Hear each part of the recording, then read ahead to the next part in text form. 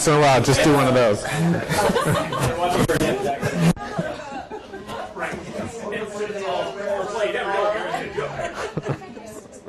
It's a lot easier for him to do it than me. On the wall, last talk, we had participation from Second Life, thanks to some Gary's project, especially Larry Taylor in the back here.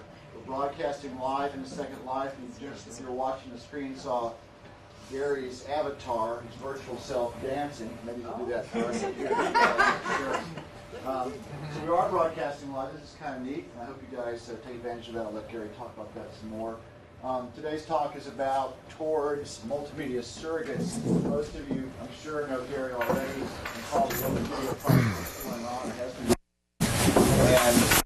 and now Google, YouTube, many groups are getting in, putting video out there. And Steve Jobs has his way. Maybe we'll get rid of digital rights management. It'll all be free. We can all try to find things. But how do we find things? How do we search it? How do we index it?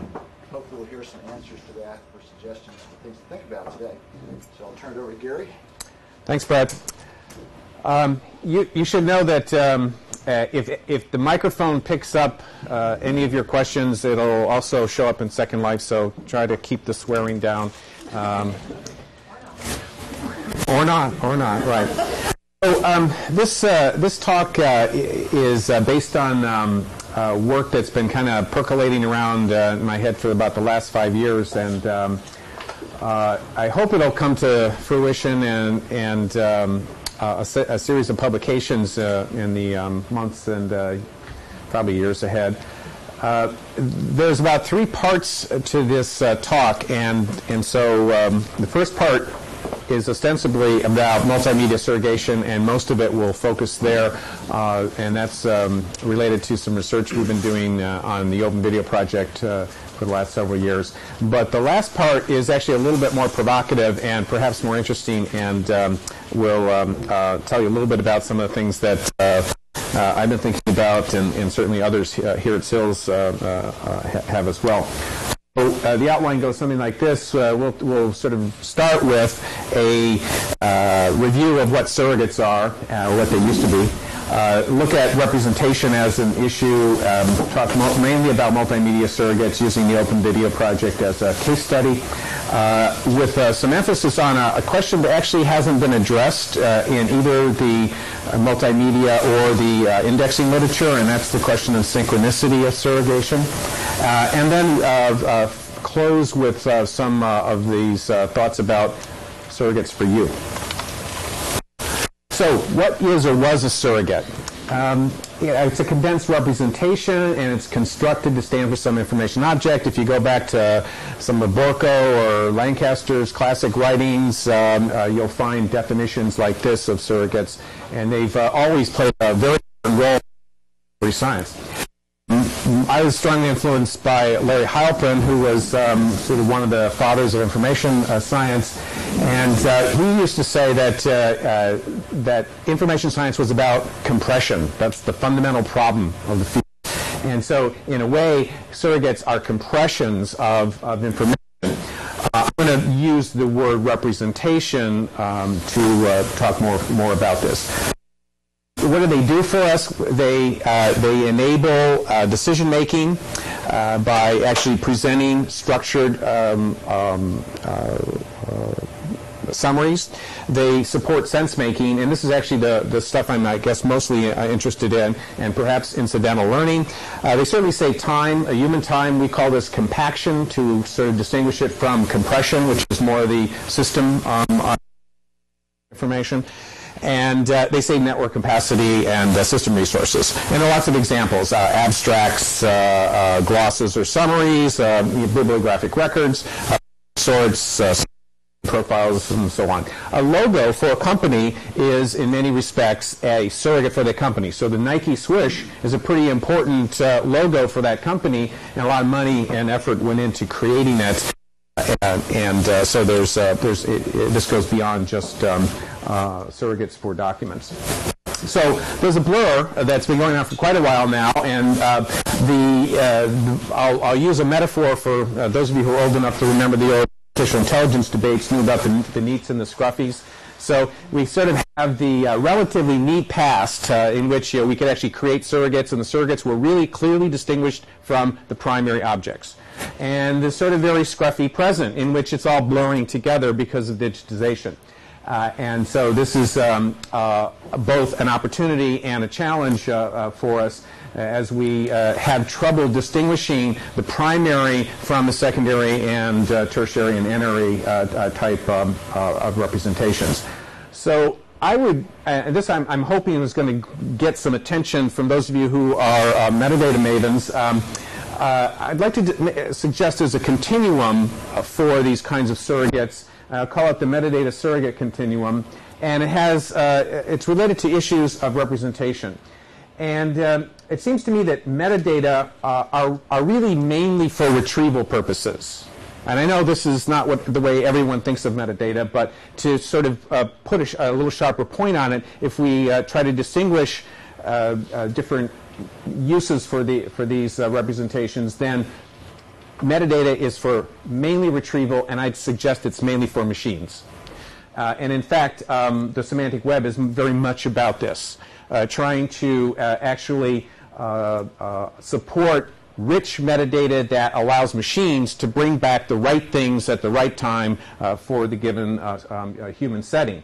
And so this relates to research on automatic metadata generation, implicit links, and data mining techniques that are not just looking at the actual objects in cyberspace, but also the links and events that take place. I would like to suggest that surrogates, on the other hand, are mainly for sense making, and they're mainly for people. So surrogates are things that we actually look at, we understand, we make sense of from humans. The dozen or so, or actually 24 or so, very specific technical settings in your Dolby system for playing music are technical. No human ever wants to know what those are. Right? Those are metadata that are for machines to actually represent the music. Surrogates, on the other hand, are things like, oh, the name of the song, or, that's the Beatles, or whomever, are things that are of interest to us. And so that's perhaps one way to sort of stretch out this continuum is sort of human-machine kinds of applications. There are lots of examples here, and professional abstracting is the classical way to think about, yep. The classical way to think about creating surrogates, and it is very much happening through social tagging on the human side today, but also machine aided kinds of surrogate creation, in which people are still doing the creation, but they're being aided by machines. Yeah, Cal? So it seems like one of the conflicts with those two conceptions is that retrieval is something that people do, and you're putting that in the metadata category. No, machines do that. People do information seeking. Okay, people see what right. Okay. Because it seems like if you follow the sort of life cycle of a digital object, a whole lot of the metadata that's developed along the way isn't necessarily for retrieval, it's for management for all these different kinds of things. It seems like retrieval is actually one of the main points at which we know humans in some way come into contact with the digital. Well, that's sort of the purpose of doing the management. Right, and so the management portions are ultimately for the purposes of retrieval. So yeah. So here's kind of a graphical representation, I think, of what I've just said. The classic knowledge representation sort of literature talks about the kind of primary object, the world, the reality, and it could be physical or mental. And the way I think of it, when you create an information object. You write a sentence, you write a book, you paint a painting. You've now actually created a representation for the real world. Okay, so that's a new level, and that's what I might call representation level 1. When we create abbreviations or summaries for those information objects, we're now at a second level of representation. This is a gross oversimplification, of course. There are lots and lots of levels in actuality, but to simplify things, we have at least these 3 levels, and I hope everyone sort of can say, yeah, sort of, I get that. here's, I think, what's happening in the digital realm is that the information objects themselves are blending into the physical world. We have the example of Second Life here, and what's real? That's not really me there on the wall standing there, but it has some actual implications, and it actually can have some real meaning in my life. My money. Right? The metadata, the surrogates, the annotations are themselves also digital. The information objects are digital, and increasingly the real-world things we deal with are digital, and so there's this blur. And this makes things somewhat complicated for us and sometimes confusing. So multimedia surrogate, that's the background on surrogates. The multimedia surrogation goes something like this. We can think of this two ways. We can think of it as surrogates for multimedia. We're trying to find representations for objects that are themselves media. Or we can say the surrogates themselves are multimedia. And we don't have very many of those. So right now we have a lot of this. You take a video, you take an image, and we attach words to it. And the trend seems to me to be to actually not just attach words to things, but to attach media to things. Right? So album art or movie posters are sort of classical in past times. We'll try to imagine some ways that we might be able to annotate, let's say, video with video, and other kinds of media with media itself. So our research here at SILS is really focused on video, but I would like to broaden this to a more general, or at least make it toward a theory of surrogation in the long run. Okay, so to focus for 15 or 20 minutes so on video surrogation. So this has basically been driven by the technical community, signal processing, video retrieval sort of applications. The notion here is to identify some sort of features, color, luminosity, something that you can actually say, all right, we're going to index on this.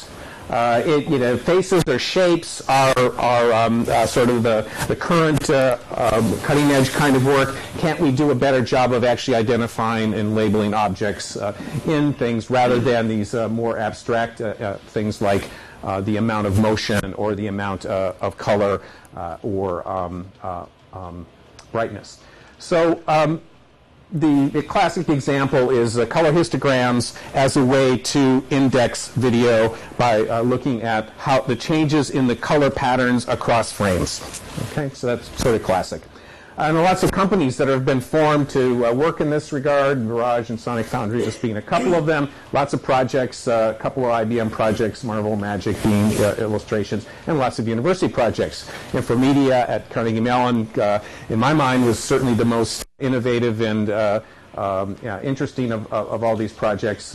Fischler in Dublin, and I'd like to think that we're doing some nice stuff in Open Video.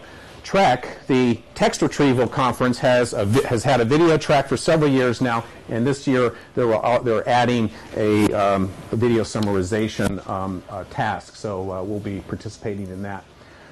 Now, what are some examples of non-textual surrogates?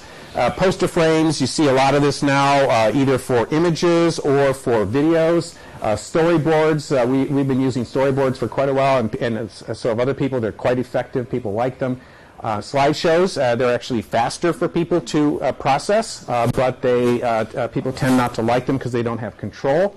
There's all sorts of interesting collages that people create of images for videos. We've been using fast forwards, and these actually are quite effective. People really like them. They tell us something about the video that's not just the image qualities, but it tells us something about the temporal qualities as well as the length of the video, and maybe something about motion and the distribution of cuts and scenes across the entire video. We do it in a really simple way. We take every nth frame. In the case of Open Video, it's every 64th frame. So it's quite a big compaction rate to use a fast forward and still get some sense and be able to make sense out of this video in a much faster way. Skims were Infomedia's attempt to actually integrate the audio and the visual properties. They use 7 different kinds of features and tried to integrate them. Expensive, but quite interesting. Hollywood uses trailers or rushes that are custom made. Sometimes they're excerpted, but sometimes they're actually custom made to actually grab the high points or even, sort of seduce you into thinking the movie is about something that maybe it's not. And our latest work is really on audio kinds of surrogations, and we've been working with keyword or descriptions spoken as surrogates. So here's just an example from Open Video of a hit list, and you might think that here's a poster frame, and that's kind of a surrogate for this video. It tells you something about it. You know it's in color. You know that it's got some sort of a user interface thing going on here. We've got the words, and in fact, we have lots of evidence that words are actually the most powerful and more useful carrier of information for documentary type and educational type videos. That may not be the case for, say, drama, where music and really is extremely powerful. Here's another view of surrogates, just in a different sort of way, but basically a reorg of the display. Here's the way we usually provide an alternative for people for surrogates, a short excerpt, a storyboard, or a fast forward, as well as the traditional bibliographic information. And between all these things, you're getting a lot of information about this video. You can make a decision about whether you want to take the time to actually grab this MPEG-1 and download it. Here's an example of a storyboard, and so on. All right, so you've all sort of seen this sort of thing. The audio surrogation is really interesting to me. It's another low-hanging fruit idea. Fast forwards were a low-hanging fruit idea 5 years ago that we took advantage of, and it was like, duh. Why didn't people do this, and why aren't more people doing it? It's easy, it's simple to automate, and it's really, really effective. And people like, not only is it effective, but people also like it, so you get the double bonus there. Audio surrogates, I think, are the same thing. And now that our tools are getting better, we can certainly do more with audio. So spoken descriptions or summaries are one approach to this. We might imagine visual displays, and I'll give you some examples of that. Audio skims or some sort of excerpts we've been trying to play around with and imagine how that might work. We've looked at compressed speech, and you can do compressed speech at 2 to maybe 4 times speed, but it's really very hard to do 4x, and that doesn't give you the compaction rate of something like the fast forwards that are 64x. Parallel streams, actually playing multiple streams at the same time, we've also played around with that, and it actually doesn't scale very well either. Well, certainly doesn't scale very well, but it's also not very effective because we're pretty good at recognizing our name or something in a crowded room, but to actually try to make sense of several videos playing through an audio stream is not so easy. So here's a couple of visual representations that you might imagine. A bar graph or a pie chart that looks at distributions of kinds of audio signals. So in this case, we've got white noise and nature sounds and speech and music and machine noises and so on. You can classify these things, and you can lay out, you can see that there's a lot of music and a lot of speech in this particular video, or you could do it as a pie chart. Here's another way to think about it, a little more compressed, a little more coded. Robert and Yeshua should recognize these. They did them.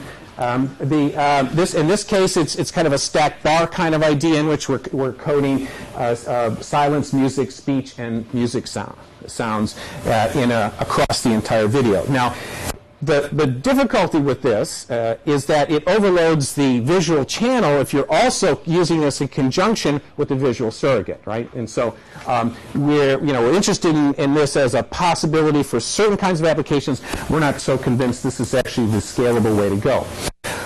A really simpler idea that I think we have some pretty good evidence for is a recent study that we conducted. We had 36 participants within subjects who looked at a visual-only storyboard representation for some videos, audio only that were spoken descriptions, these short, manually created 1 or so sentence descriptions, and then a combined that had both of them.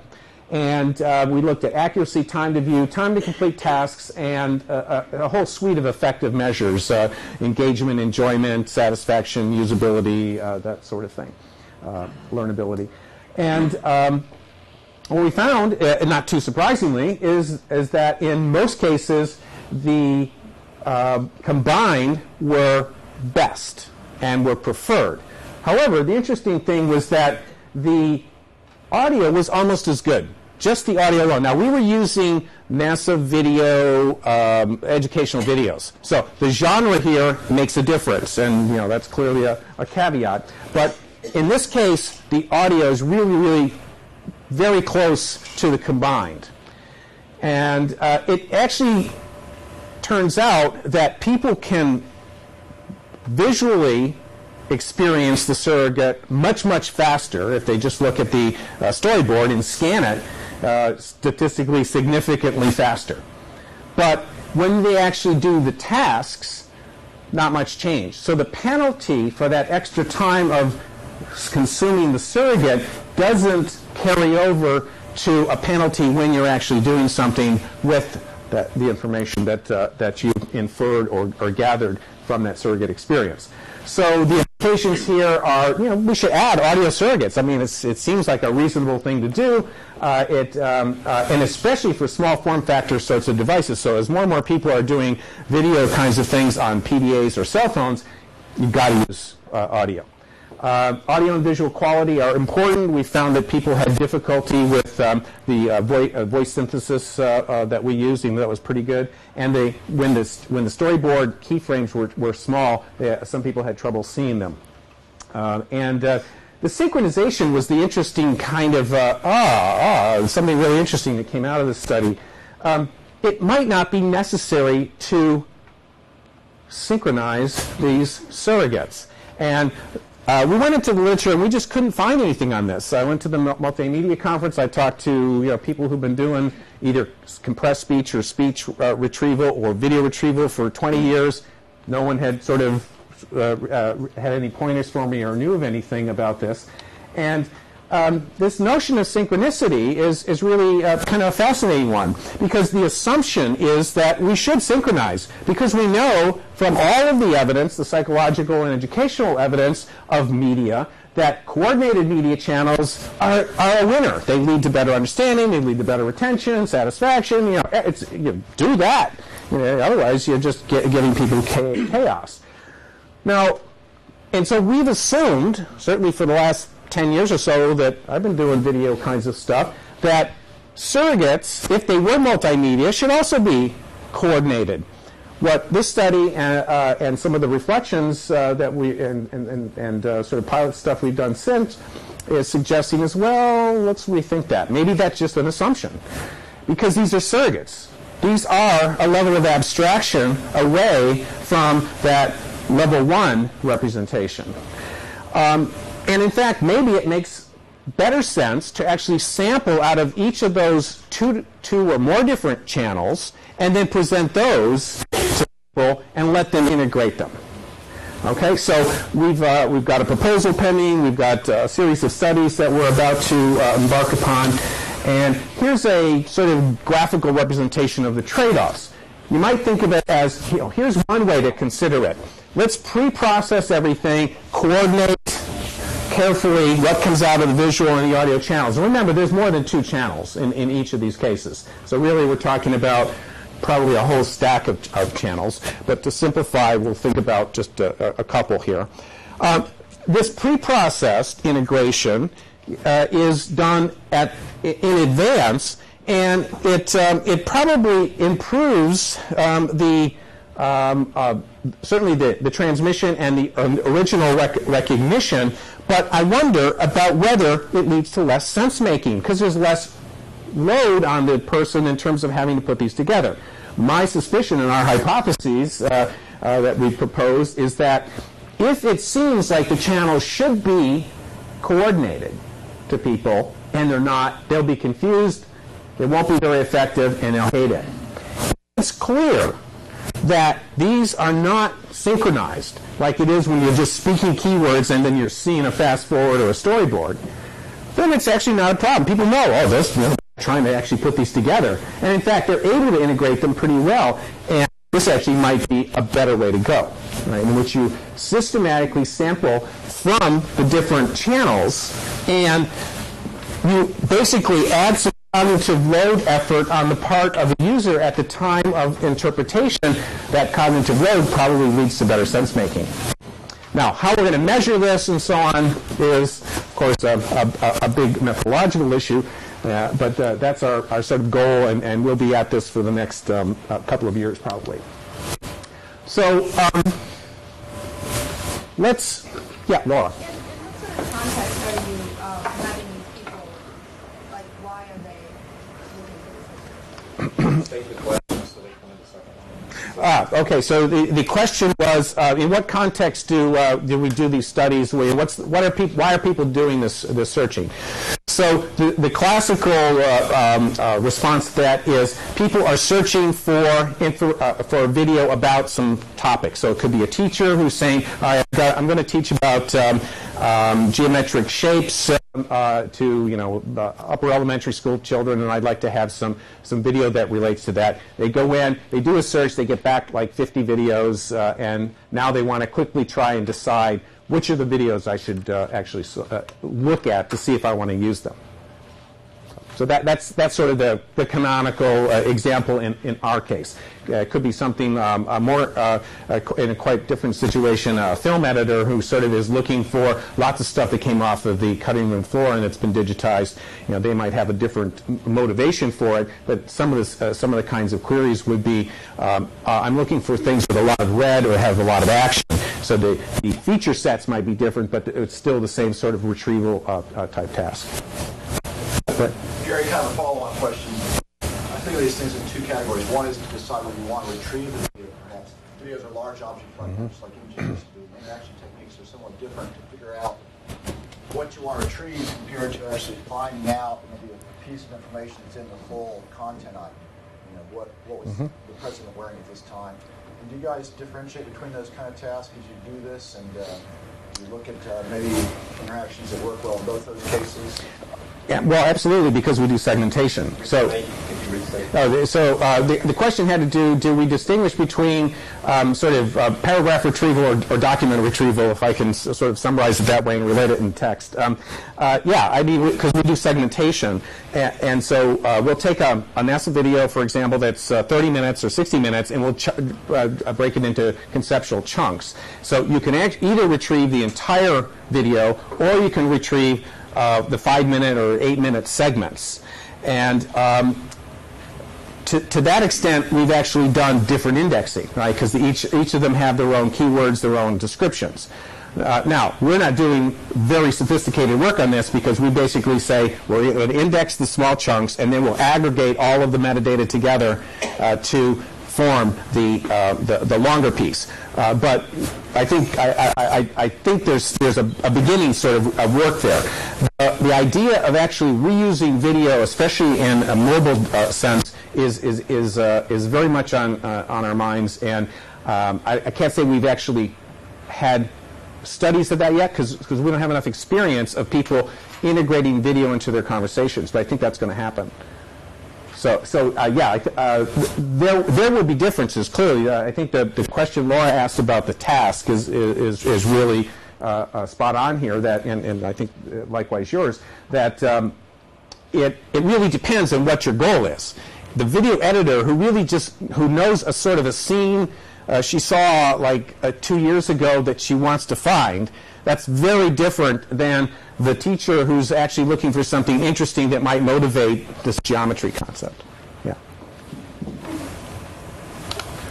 So to sort of take this notion of multimedia surrogation, synchronicity, can we actually mark things up with media rather than just words, a little bit further, I'd like to sort of move it beyond just video and think about just non-textual tags. So do any of you on your cell phone have, instead of your phone numbers being documented by a name, by a photograph?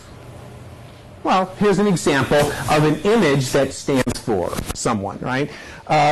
These audio annotations you can do on most cameras, digital cameras nowadays, another kind of annotation that is a media annotation on another piece of media.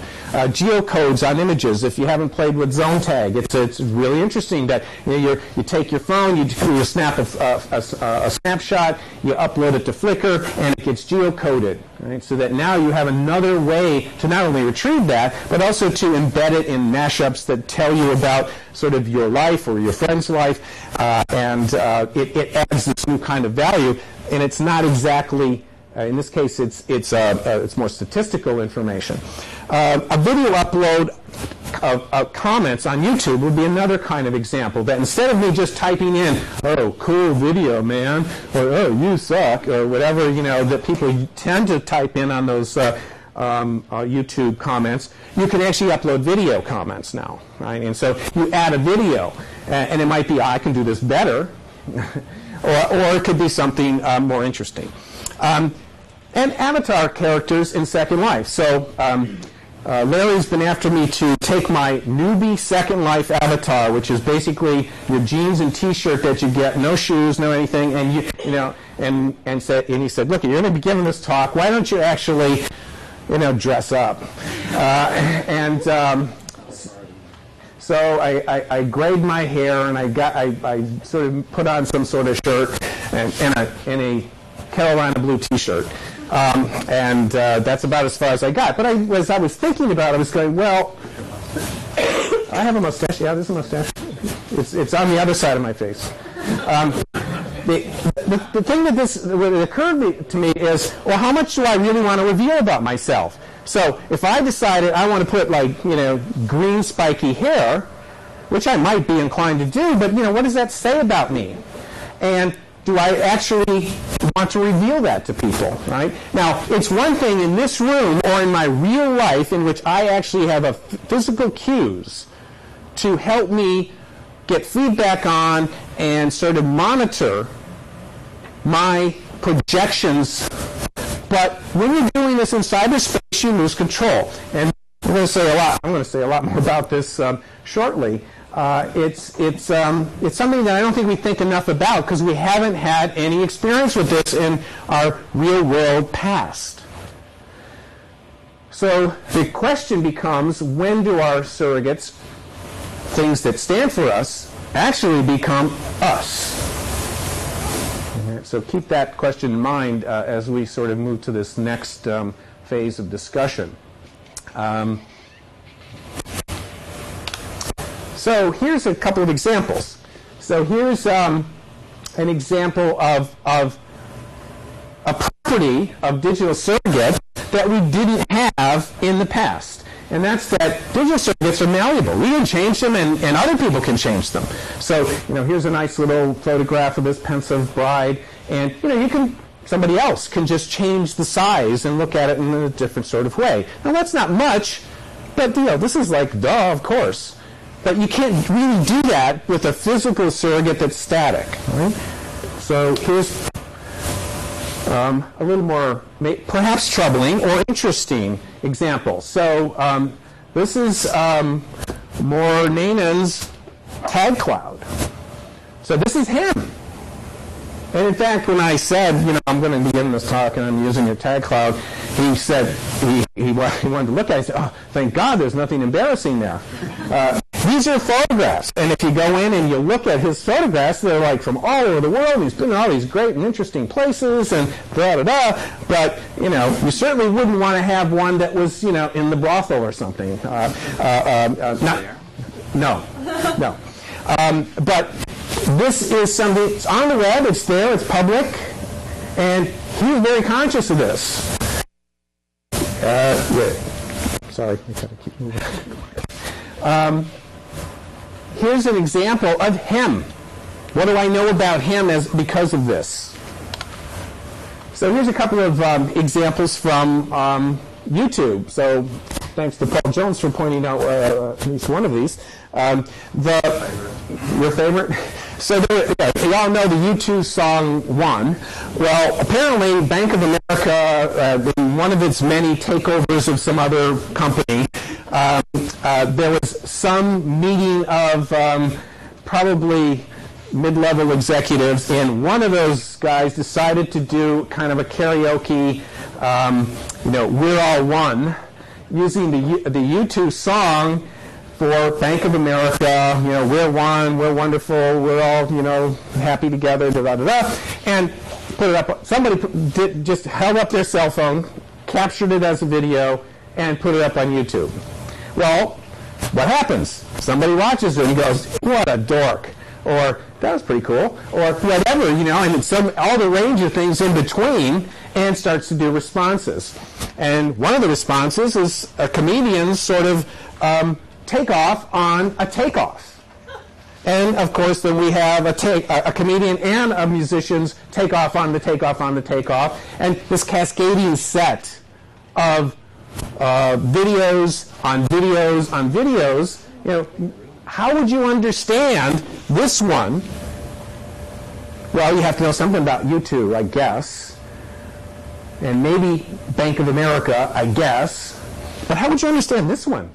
Who cares? Now we've seen Bank of America, Bank of America, Bank of America. We've talked about it. It's on this thing. It's everywhere. What great free advertising for Bank of America. Not when you say it. Yeah. I'm going to see it. But now we've just seen Bank of America. Well, but 50 years from now, if somebody pulls out this video and says, this video was played 300,000 times. I mean, that's a part of popular culture that somebody might want to study. How do we help them understand what the heck was going on here? Somehow you have to have these traces of things. And that idea of how much context do you actually have to capture and add for the future from an archival point of view is a project that Helen and Cal and Paul and I have been thinking about, and hopefully we'll continue to be working on. Second example is this is a pretty cool ninja assessment video that was done, and this is actually about copyright, intellectual property. It's kind of funny. And there's a response, and then there's a response to this response that I'm thinking is actually spam. And in this case, it really is exactly what Helen just said. Somebody just trying to get some sort of free advertising. How do you sort of say, well, we'd actually like to save these two, but not this one? We have no clue about how to do that at this point in time. So the notion is that somehow we need to be thinking about these cascading sets of stacks of surrogates to surrogates to surrogates, and what are the ones that are worth paying attention to and capturing and saving. And here's a perhaps more appropriate for today's venue example. Yeah, that's what I always used to look like before dressing up a bit. What does your avatar say about you? What are you projecting out there that people make inferences about? Because they will. They have nothing else to sort of go on, so they have to think something about you. What is that person behind those words being typed on the screen, or that action that's being taken? And so you can either try to really flesh it out and give them as much of you as you are, which would be yourself, or you can say, that's impossible. I'm just going to give you, Gary, that's it. That's all you get. You can figure out, I don't care what you think about what's behind the scene. Take my words. So we had this little discussion. Should we put that on the wall? So I'm thinking, well, putting that on the wall doesn't actually help. In fact, it takes away from whatever I want to say. Right? So it's a distraction from my point of view. The argument is, well, but it adds some value because people here, you guys, can see the people who are in Second Life being projected on the wall, or at least their avatars being projected on the wall. So that's the balance here. So we made this kind of decision. These are the things that we didn't even have to worry about. So this gets to the notion of personal identity. Fred and Terrell have been helping me to understand certainly a lot of the technical side of this. The things that I've been trying to read are things from sort of the philosophy and medical side, I mean, what's your personal identity when you have Alzheimer's or dementia? Or what's your personal identity when you're cloned? Or you have like 100 clones. So I mean, there's lots of interesting sort of philosophical issues, but then there's good, basic sort of things I really need to worry about issues like is somebody stealing my identity and spending all my money, right, kind of things. So what are the surrogates you have for yourself? Do you have a web page? Do you have Tag Cloud? Do you have profile in MySpace or Facebook or God knows where? Do you have an avatar in Second Life? You know, those are all projections, really, of yourself. Most of which you're at least initially familiar with and conscious of. Credit score? Hmm? Credit score? Credit score. Yeah. Your Vita,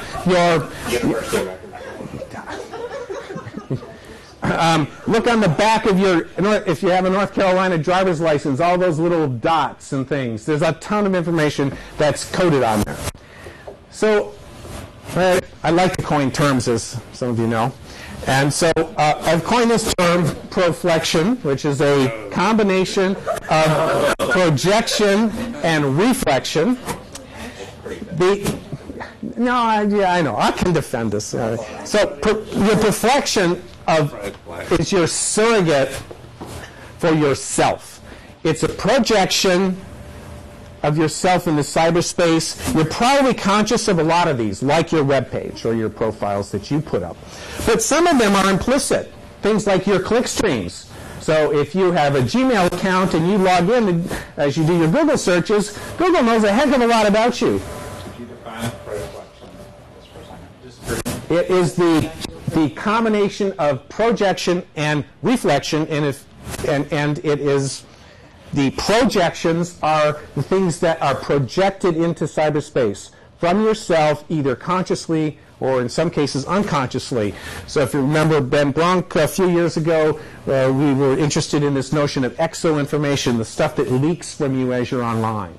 Right, that you're always kind of making these actions, and who's watching? Well, Scott Adams is always watching. Now Scott really, he's our system administrator. He's not really watching, but everything's logged, at least for some period of time. And so there's always something like that going on. An email is always a postcard. Whoever wants to look at it can look at it.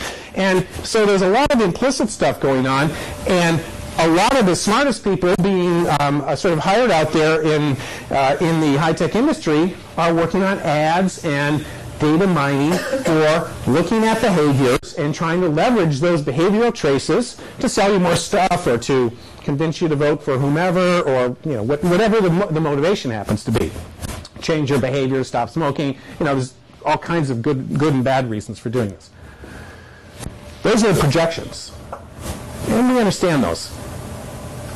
In today's world, we all basically can get a public relations person.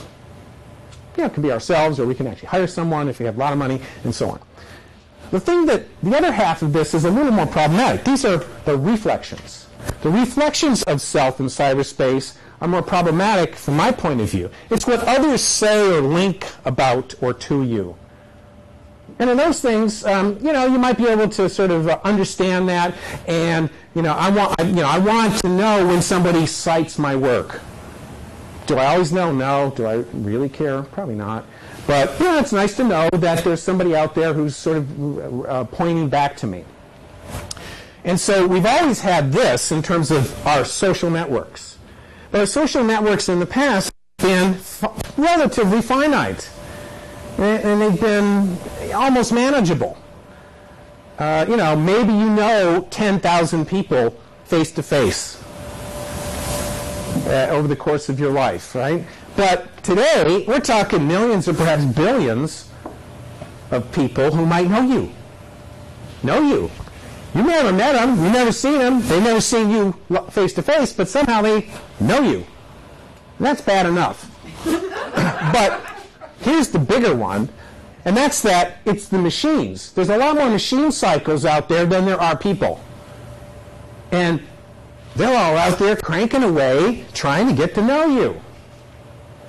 for good purposes, bad purposes, all the purposes in between. These are the things that we need to think about, because all of these machines out there capturing our projections that we purposely or maybe not purposely let go, as well as all of these reflections by other people or other machines reflecting on us, are all themselves being reflected upon in this cascading set of surrogates for us. So it seems to me that if we're really serious about building cyber infrastructure, and there's an actual office at the National Science Foundation now that's called that, it's not just about supercomputers. Been there, done that. We know how to do that. It's not just about bigger pipes. We're going to do those, right? That's all going to continue to happen. It's, how do we live? How does this affect us, people, in this cyberspace? And part of this is, how do we manage our identities? And we're going to have lots and lots of them. And thinking about those identities and reflecting on them and trying to manage them is, our business. The extreme case I mentioned is identity theft, and you always hear about that, but I actually don't think that's really the problem. The problem is probably more fundamental than that. And in fact, it's going to live way beyond you. You may not care. But there may be others who care. So this is a fundamental issue of cyber infrastructure. It's a fundamental issue that people in our field, in information and library science, think about and study, and I think have something to say about. And so my closing message to you is to get on board and say stuff about this. Think about it and write about it, talk about it, because otherwise we're not going to have much control. We're going to be at the mercy of mainly the machines and algorithms that are out there trying to mine and take advantage of our proflections. Oops. So with that, I will close, and we have a few minutes for questions. And I don't know if there's any coming in from Second Life. Larry can manage those. Questions? I have a question, Gary. You talked about earlier on a slide that it's hard to keep track of all the digital objects and also now the surrogates that are out there. Mm-hmm. Is it really that hard? Are there techniques that we already have in place to do that? So like for scholarly publishing, I think about we have content items. We might have reviews or things like that. And these are all sort of surrogates or other things that reflect on that. Then we can capture those. We can track those objects. We can track the reference between those. We can track the links in the web and stuff like that. So for video and other things, are there differences, or do we not use the same kinds of technical approaches that we use for like text time objects? I think we'll use some of the same technical approaches, but they're bigger objects in general, and I actually don't think we can track that. I mean, an assignment that the students in the 500 class are doing is a citation assignment in which they look at Google Scholar and they look at ISI Web of Science for the same article, and they go and they find the citations. The overlaps are pathetic, and and the coverage is ridiculous in both of those. When we had Scopus, we also did it there, and even worse. So I don't think we actually can manage this very well. I mean, yeah, we can wave our hands and say yes, theoretically we can trace all this, but fundamentally we can't. I mean, it's just there's too much of it, and there are too many dangling pointers. There are too many broken links, and there's it's going to get worse when I start. All the photographs I've taken of my family and my grandkids and so on, most of them have numbers.jpg as names. I mean, I'm going to print. I've decided the ones I really care about, I'm printing. I'm taking them to get put on Kodak paper or something, and those ones I think I will actually have in 10 or 20 years, or somebody will have them. So I don't think it's a solved problem. I think the problem of media exacerbates it and makes it even worse. We have really terrible tools for doing hyperlinks in video right now, hardly any at all. But I mean, those will happen, right? And so we'll be able to not only have links coming and going from sort of text objects, but from all these media objects. And I'm focused on video, but think about statistical databases, think about genomic databases, think about sensor streams from space, or all of the video cameras that are around, the sensory devices that are in the environment increasingly. I'm not convinced it's all just sort of there and retrieval. Well, I guess part of my question is that I think it's technically there, but it's more that it's segregated into so many different silos of information people manage in each piece that it's not possible currently to do that. And you could make lists of things and connect them, but that doesn't occur in reality right now because somebody owns different pieces of that. Even my own stuff, though. I mean, if you look at the personal information management stuff, I mean, even if I had everything on one computer instead of like 4, and at least one cell phone, and God knows what other digital camera and all these other devices, I'm not convinced. I actually am going to take the time to do all that, and I'm not convinced that anyone's going to write the software for me to do it. I mean, Microsoft or somebody will give me something that will be that personal information management system, but whether that's actually going to get used by me and I'm going to take the time to do it is a very different issue. Helen, what about institutional repositories? I mean, it's just, yeah, you want all this stuff and it sounds great and I'd really like you to have all my stuff, but don't ask me to give it to you and give you the metadata for it because I don't have the time. Well, when we had secretaries, we filed, and now that we don't have secretaries, this came out obviously from the jail study. Yeah. We don't, and unless you're compulsive obsessive, you won't leave the office without filing everything out of your inbox. And there are more people on the other end that don't ever move anything out of their inbox. That's not going to happen. Is there a hand over here, I thought? Paul? No, I just wanted to say, to ask if you looked at any of the sort of group annotation video tools like Mojito, M-O-J-I-T-I. Just once, yeah. And Yeah. that looked like for group annotation, just like for group tagging pictures, that's a pretty powerful thing, unless you do all kinds of nuanced stuff too. So there is actually technology moving in that direction that's useful and helpful, and it does it right on top of the same kind of YouTube-ish kind of stuff, but annotations are directly on the video. Which is even more spammable. Well, I mean, Yeah. so, and Disruptive. Video is really powerful. It's a very powerful stimulant. Fred's studying political campaigns and sort of blog entries. We're trying to harvest the 2008 presidential campaign videos, not from the campaigns themselves or not from the news agencies, but from all the stuff sort of below the surface. And you can write an article about Hillary Clinton's hair, see it messed up because, she just got off the plane and it's all windblown. That's extremely powerful. I mean, you get a visceral reaction to that. And when somebody takes a photograph of a candidate, when they're in mid-word and their face is all distorted and twisted, and you just freeze that and you put that still image up and you go, you want to elect this person? That's visceral. That's powerful. It's it's not a cognitive kind of act like writing about X candidate doing this sort of thing, and that affects people. And we don't really have good ways of managing and monitoring and counteracting that at this point. So we're in the midst of a kind of reflective revolution, really, in terms of these media and what they're going to be doing to either control us or empower us or free us. And there's a lot of interesting work to be done. Including how do we sort of tag, mark up, make surrogates for these things, and how do you validate that your surrogate should be the one or a one that people pay attention to?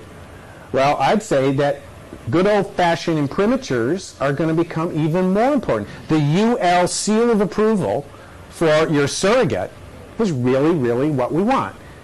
So Terrell and Fred have been sort of working with this with sort of Claim ID as a vehicle for doing some of this. This is a pretty important problem for us. I think libraries are credible places that should have public keys. They should be holders of public encryption keys. They should be taking responsibilities for putting their imprimaturs. Universities, trusted parties, should be putting their imprimaturs on things like surrogates. So the institutional repository from MIT has validity because it's MIT. Yeah, Cal? How many people do you think care about that?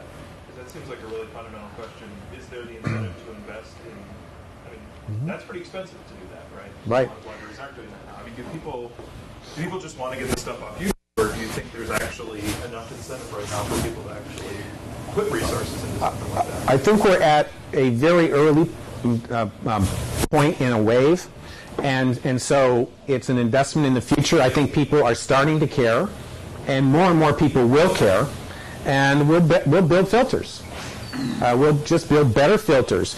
Ultimately, you'd sort of like to see the radioactive isotope that gets attached at the bit level to things that says this is valid, it came from this person, and I'm going to ensure that that's the case. That's a really hard problem. So I think that the institutions that do invest in that imprimatur, I think, are going to reap the rewards in the long run. Underwriter laboratories, I suppose, didn't always, have that reputation, but over the years, because of the proof being in the pudding of them actually standing behind what they validated, they now have a reputation. Yeah, Laura? Do you see potential development on the other side rather than explicitly claiming, say, actions and identities, particularly limiting, say, extra information? Yeah.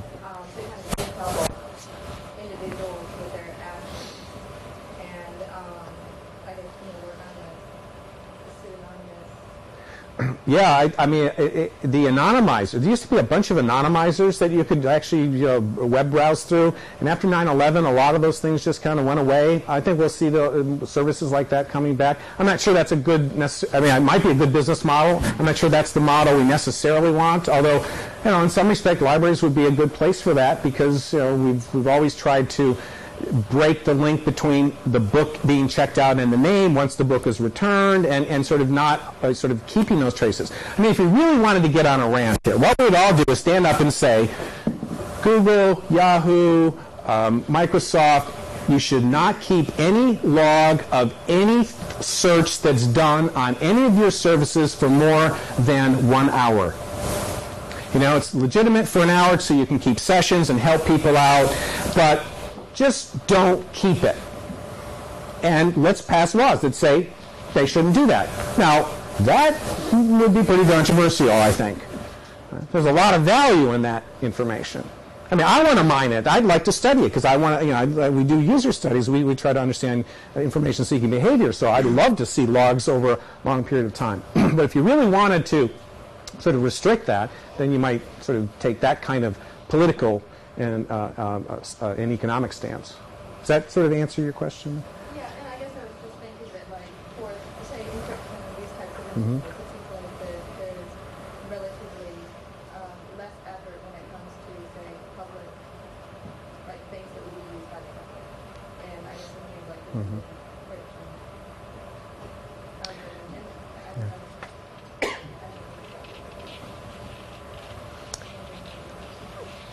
People aren't going to do extra work unless there's some real strong incentive or motive or avoidance that they are quite aware of.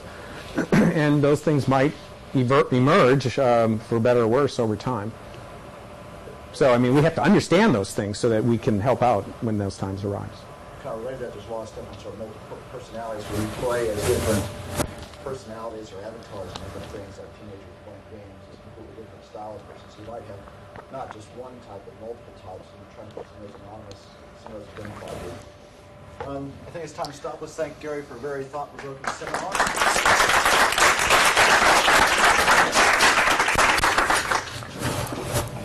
To be continued.